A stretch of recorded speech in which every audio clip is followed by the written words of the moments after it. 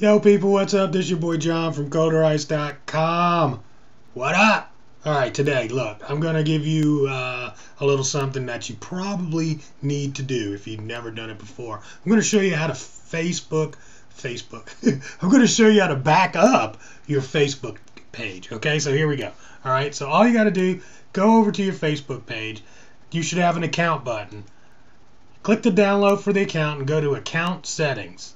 Once you get to the My Account page, you want to go down here where it says download your information. I bet you never saw that before. I didn't. I always overlook stuff.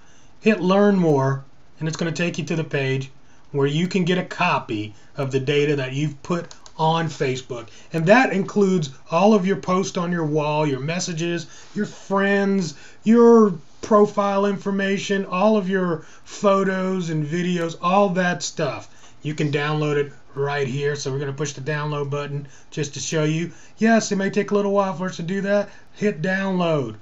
Then you will receive an email when it's ready for you to actually download. So it's that simple. Go out there, do it, back up your stuff so you don't lose it. This is your boy John, Coderice.com. I'm out of here, guys. Peace.